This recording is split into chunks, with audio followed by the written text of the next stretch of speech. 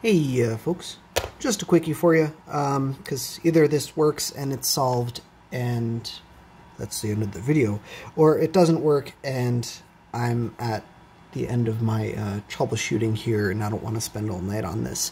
But anyway, I did a stream a while back when I was trying to fix some Game Boy Advance and Game Boy Advance SP consoles, and I stumbled upon a limited edition Famicom one that I promise is what's in this shell, because I took the Famicom one apart to clean and then never ended up putting it back together.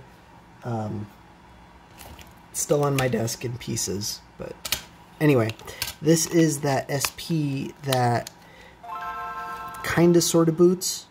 When you get into a Game Boy Advance game, it starts loading and then it just stops and it freezes on this screen. I've only ever tested it with Pokemon, but it does this on every single Pokemon cart I have for Game Boy Advance. And if we test it on Game Boy Color, where'd I put it? Oh my god. Every freaking time without fail. Anyway, if we test it on a Game Boy or Game Boy Color game, it'll pass the logo check, and then it'll just hang there pretty much indefinitely. That's, this thing seems pretty consistent in its not workingness. Now, a few of you did suggest a few fixes. One common issue that seems to happen with these things is, they kind of wear out over time, and the solder joints get a little bit crusty on the voltage select switch. And I've seen a few consoles that, just touching up the solder joints on that will fix it. But like I said, I've had this thing apart because I was cleaning the shell, or at least I was going to clean the shell. I got this far as taking it apart goes. But, I already got that one. I noticed something else on the motherboard, and I have a hunch that is the issue. So I'm going to see that is not the right screw. That is not what should have been in there. Okay. That is not the right screw either. Anyway, I think I know what the problem is. I'm going to pull this thing out of the shell just in case, because we're going to be doing some soldering. And even though this is a junk shell, I do want to practice what I preach. And if you're doing soldering, you should always remove it from the plastic, because it's very easy to accidentally, come at this with an angle and then, rest the hot part of the iron on plastic and just ruin it. Why do you think this iron looks the way it does? Because I did exactly that with this very recently. Anyway, comes out pretty easy, especially because I've already been in here. Someone's been in here. No, it was me. Anyway. So let me go ahead and boot up my soldering iron. And I'm thinking my problem is that little schmutz on the system RAM chip there. I mean, all things considered, that seems more likely than some of the other problems that have been suggested. But before I get to that, let's walk through some steps here. Let me get a brush.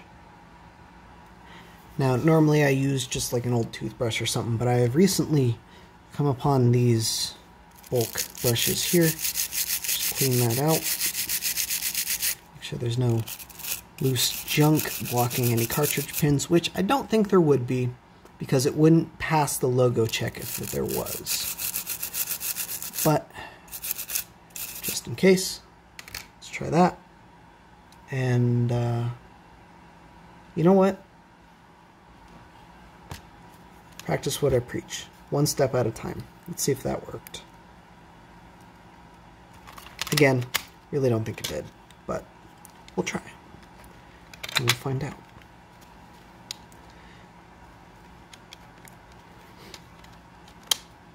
Oh god, the buttons fell out.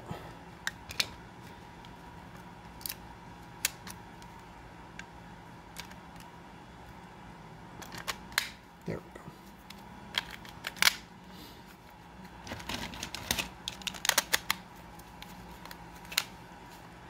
Oh, that one fell out too. Oh, and the speaker's not making any contact. But, still stuck. As I suspected. Okay, that's fine.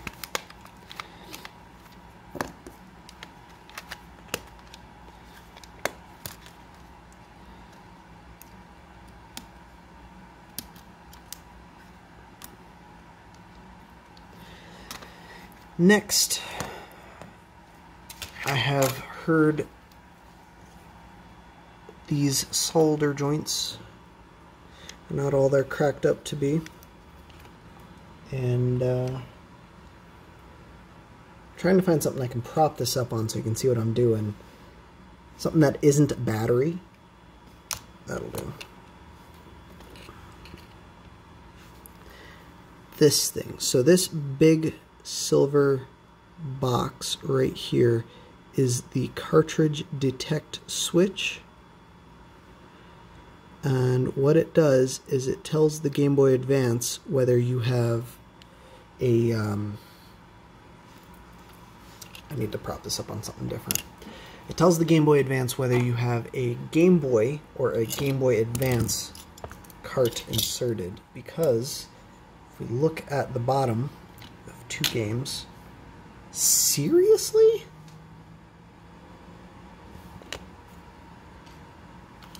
I don't understand how this happens to me. Okay, well here's another game. If we look at the bottom of the two, you can see the Game Boy Color game has squared off corners, whereas the Game Boy Advance game has these notched corners. And that's all the switch is doing. It's seeing, well, it's getting actuated by this notch. So when you insert a Game Boy Advance cart, this switch right here doesn't do anything. But when you insert a Game Boy Color cart, it gets depressed. Don't we all? Anyway.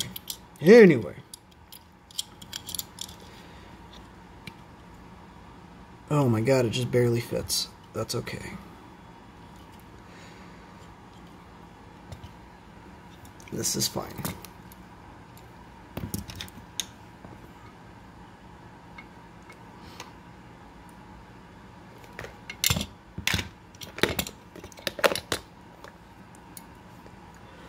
There we go.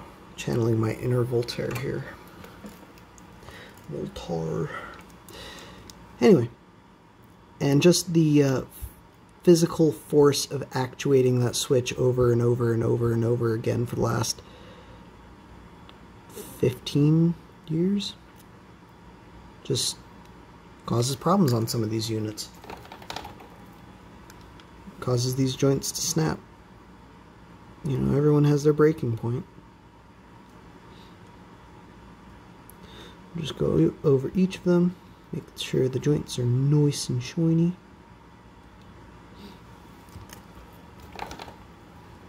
I'll also get that one right here. I'll certainly try. There we go. That was a bit more solder than I wanted to add, but we're committed now.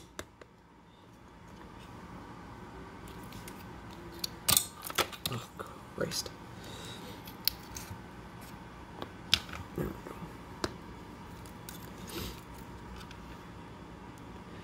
And let's get this last one. I've also seen some cases where the switch has to be disassembled and cleaned, similar to the power switch. And I'm not going to get into that in this video, but I will say the method for cleaning the detect switch and the power switch are the exact same, except one of them is, you know, bigger. Oh God. I'm gonna have to take this apart just to get the Game Boy out.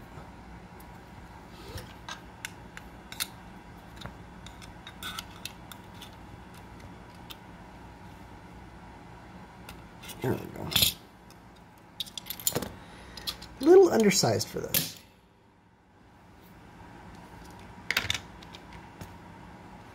And let's try it out. Again, don't think that was my fix, but if we don't try it after each thing, we'll never know what it actually was, you know? And this time, I'll put a screw in instead of wasting time trying to get everything working.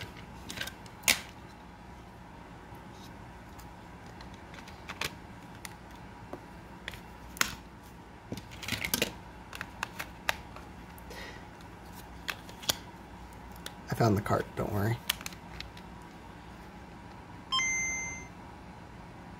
Yep, same thing. Still not working. Okay, so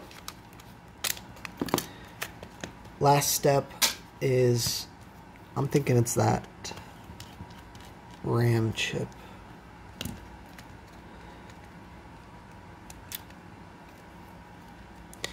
Ooh, this thing is gross.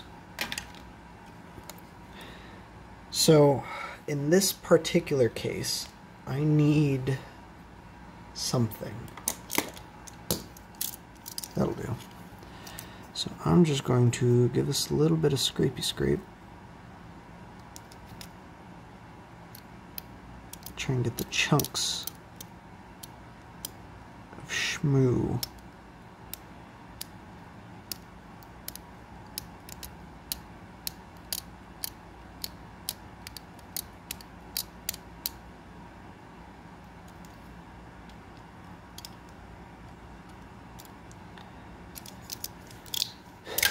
Next, we're going to resolder it, and I'm going to use a little bit of my hot air flux instead of my no clean flux, because this stuff is a little bit stronger.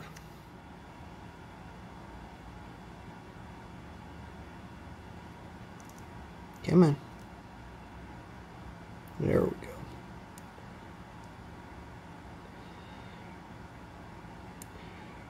Just going to smoosh that on there. It is a little bit difficult to get out. That's probably a problem. I'll worry about that later.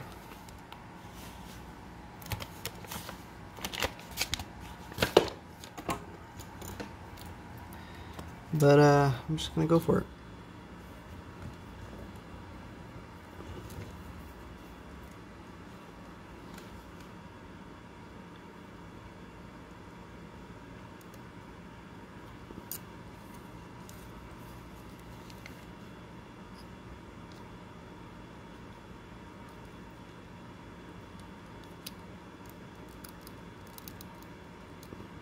So one of the many wonderful things flux does is it can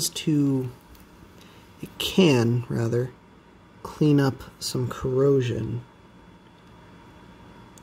It'll clean up your parts before soldering. So specifically what I'm trying to do is, even though there's way too much solder on there, I'll clean it up later. I'm just making sure that the pins themselves are actually taking solder, and judging by the fact that they're completely covered, I'll take that as a yes.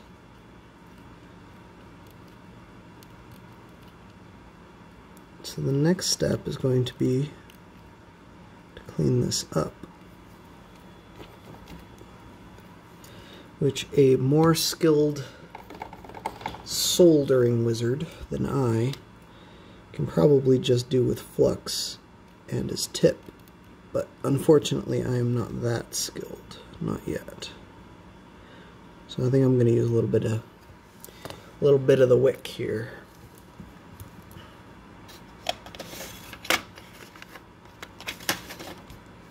Got some brand new solder wick here. Never once tried it out. It's the first time for everything. I mean this specific brand. I've used desoldering wick before.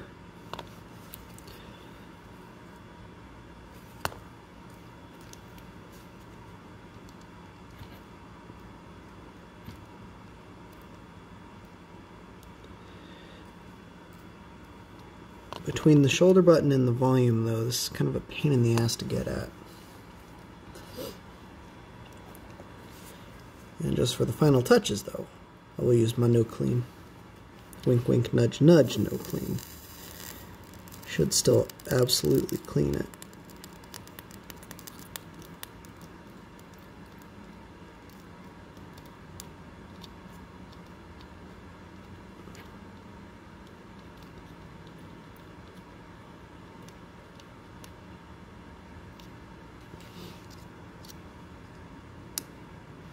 Poor capacitor, I'm going to cook the darn thing off.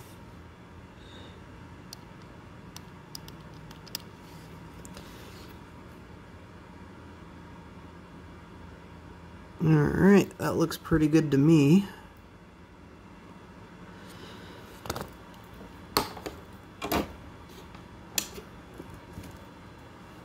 Let me put my solder away. And because I use the other gooey stuff, I do have to clean up.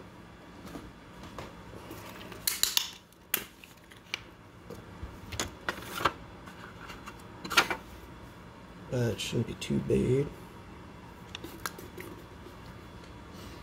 Just using a little bit of isopropyl alcohol and a cotton swab.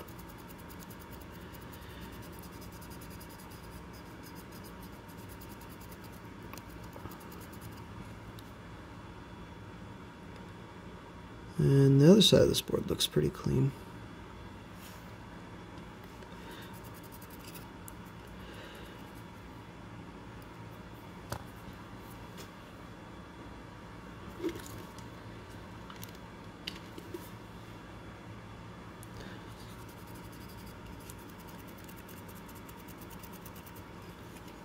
As we'll get over here too.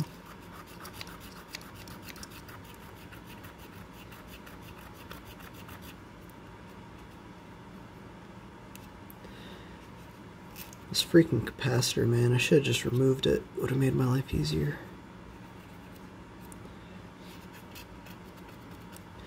Alright, and unfortunately there is nothing we can do about the flux under the chip. Well, there's nothing I can do. The flux under the chip. I believe the only way to clean that effectively is either soaking this in isopropyl alcohol, which is entirely too expensive to do right now. Especially on this board, it's just not worth it. Or an ultrasonic cleaner, which I don't have. And is this the right back? Or this is? I don't know how that happened. Oh, I lost the power switch either way, though. Oh well. This isn't the right back. Well, it is the right back. I don't... It's the right back for this shell, but it's not the back I was using.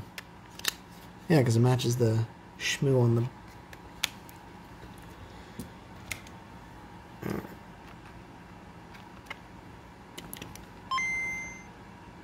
Aw. Nope. Still nothing.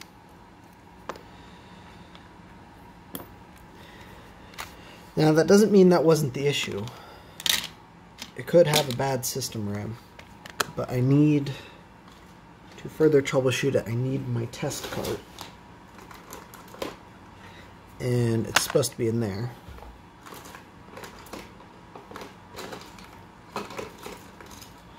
And I have no idea where my test card is. So, I think that's pretty much it for today's video. Unfortunately, that wasn't the fix.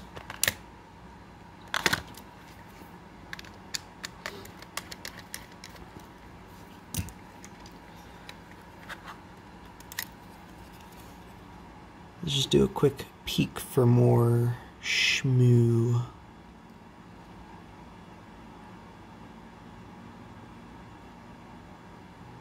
Now I did end up cutting all these pins on this board because I was using it to test fit something else, and it just made my life easier. That has nothing to do with the problem I'm having right now.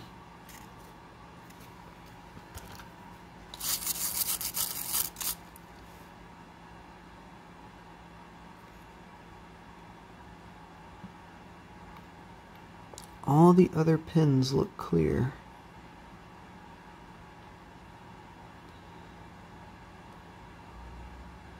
I may have to break out the multimeter and check continuity on these pins. Make sure all is still well there.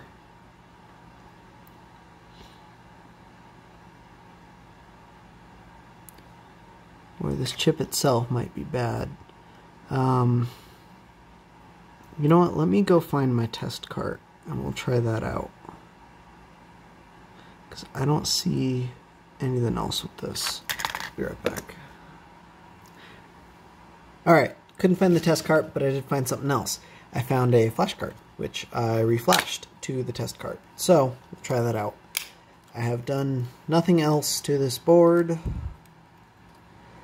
It should boot to that, and it will probably, hopefully, give us a clue as to what's wrong with it.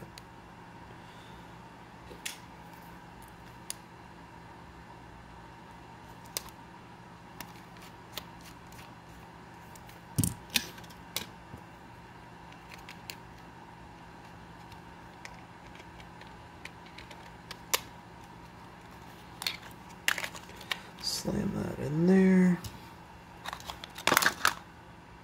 Seriously, how did I lose my battery now? What is wrong with me? Alright, whatever, this will do. I hope.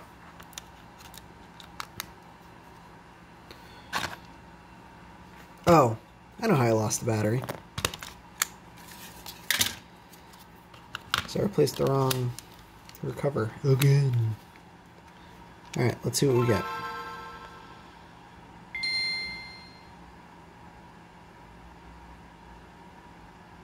Well, that was it's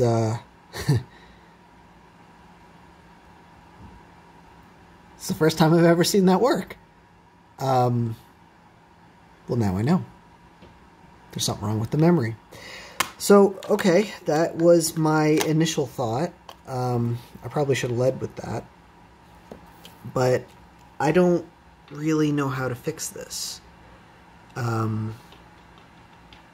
Not saying it's not fixable. I'm just saying I don't know the best way to proceed from here. I think I'll have to make a part 3 to this frickin' video, which technically this is part 2. Because the first part was part of my stream. I was doing a whole bunch of other stuff. I don't even have to pull that out. I'm fairly certain the problem is not the memory chip itself, but there's probably some corrosion under the chip. So I guess the next step is going to be to pull this chip and go from there. Unfortunately, that means I'm going to have to pull this, and probably this, and definitely this, so that I don't ruin them with the hot air. But hopefully it's just some corrosion or something under the chip. Anyway, I'm not going to do that tonight. I've got stuff to do. So, thanks for watching, guys. Unfortunately, I wasn't able to fix this one tonight, but we'll circle back again at some point. And I really like the solder wick. This is some nice stuff. This is some MG Chemicals number 426. Good shit. Thanks for watching, guys. Have a good night.